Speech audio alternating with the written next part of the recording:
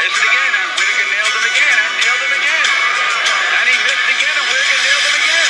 This is another testimony of if God is for you, who can be against you? This should be the round of the century. I was not supposed to win this. So now you guys are listening because we did win, and I can glorify God the way I want to glorify Him. God bless Chelsea. I can't believe what I'm saying. It's the most unbelievable thing I've ever been privileged to witness. Welcome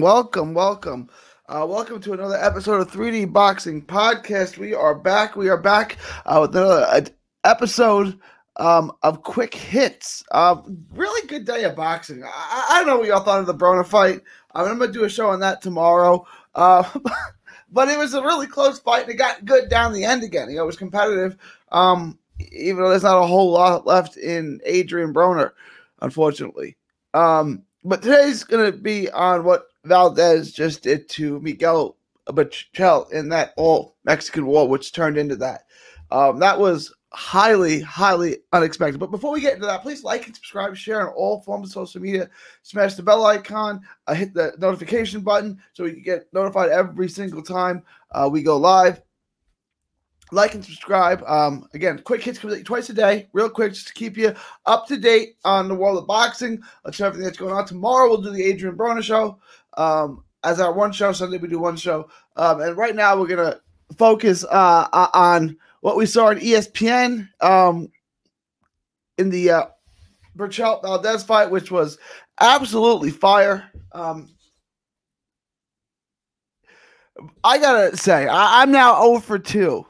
And my predictions of there's absolutely no way that one guy can win. I said it about Joe Joyce against Dubois. And I said there was absolutely no chance Valdez could beat Berchelt. I said didn't Berchelt look extremely slow to you? I don't know if it was the weight cut or what it was, but I didn't know that he was going to be that slow. Right? Obviously, he's not Sugar Ray Leonard out there. I get that, but that was incredibly slow. I don't know if he was fatigued, if he was weight trained, if the cut got to him. I don't know. That was awful. He was competitive in the first couple of rounds. He did okay. The judges actually had him winning after 3, which most people did not. But Valdez was just beating him to the punch. Valdez was having so many moments with the left hook, the lead hook. He was switching southpaw to conventional to southpaw. He was doing spectacular. He looked like he had some pep and stuff. I want to say this. Eddie Reynoso has just won Trainer of the Year. But not just Canelo, but what he's done with Ryan Garcia, and now Valdez. He's done an excellent job. He's got himself Trainer of the Year already, and it's only February. But he's won the award already, for sure. Sensational job by Reynoso and a sensational job by Valdez. First of all, I didn't know Valdez had that. I really didn't know Valdez had that in him. He was moving again. He fought like this early in his career, but he looked like trash against Jason Velez, who got knocked out brutally. He looked like trash against Adam Lopez, who's not anything to write home about. He was behind on the cards, and it looks like he's gonna fight. Well, we'll get into that.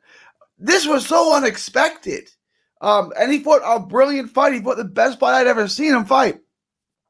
Even when he fought fights with Quigg and Genevieve Savannah, he never really looked good. Right? Like he won and he gutted it out, but he never looked spectacular. Like this is the best I ever saw him look. So full credit to him and full credit to Reynoso. But he looked so quick in there. He was using the ring. When he got that when he got the knockdown in the 4th round, I believe it was, it looked like things were going to change, right? And not for his better. When Berchelt got through the round, and Berchelt's chin was dynamite. Valdez was teeing off on him, and he was blocking punches with his face, and most of them didn't seem to fade, but it was the culmination of power shots. It's just finally, accumulation is the word I'm looking for. Accumulation. The amount of power shots that he hit him with. That finally, and then the big one at the end absolutely took his head off. Knockout of the year, trainer of the year, performance of the year. All of that goes into what Valdez did today. I don't know if this is going to be fight of the year, but it was a really good fight. It looked like in 6th, 7th round, Berchelt had seized momentum back and was walking down and starting to wear down Valdez. I thought Berchelt was going to win.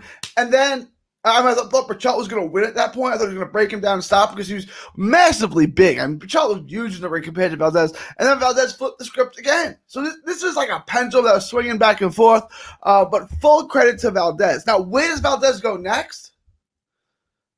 And then the knockout came. That was sensational. I don't mean to laugh. I heard Berchelt is doing better. They took him to the hospital, but he's doing well. He was responsive. So it seems like he's going to be okay. Whenever that happens, pray for that guy because that was vicious. What am I saying? Oh, what happens for Valdez next? He called out Shakur Stevenson. Shakur Stevenson is going to be in the picture. Shakur Stevenson is going to be able to have that fight. He's going to be able to have the winner of Frampton and Jamel Herring, if he wants. He's going to have a lot of options available to him. I don't know if he chooses Valdez. He could. I think Top Rank's going to want to make that. It's a fun fight. I think Shakur Stevenson schools him, but I don't know. I said Berchelt was going to absolutely one-way traffic him, and that didn't happen. But Valdez is in a spot where he's got lots of good options. I would love to see a rematch. I don't know if that can happen. I don't know if Berchelt can make 130 again, if he would even try to do that, if he's going to 135. I think he's fine at 135. He's so big and strong. I think 135 fits him well. I know Valdez is going to want a Tank Davis fight at 130. I don't know if that happens. Promotional reasons, but Valdez is going to have a lot of options. I think the most realistic option right now for him is Shakur Stevenson, but Shakur Stevenson, Jamel Herring, should Herring win, is a highly attractive fight. It's a good fight. It's obviously makeable. You got a New Yorker and a New Jersey guy obviously has a home in New York or Newark, wherever they want to put it. Both guys would have a strong fan base. It would sell a lot of tickets. I think that's a good option. But Valdez is in a good spot here. Valdez is going to secure himself. He's a world champion, 2-division world champion. And for me, I don't think Valdez was that good. This was this changed my mind. This is kind of a career-defining performance. This is kind of the win that he needed.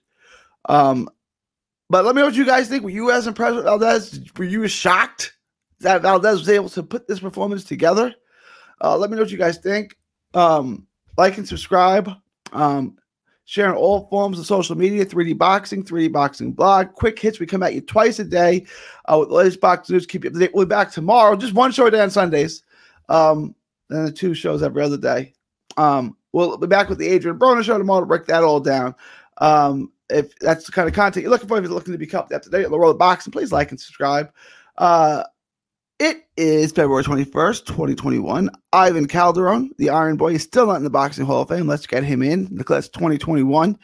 From Texas to the world, thank you, and God bless.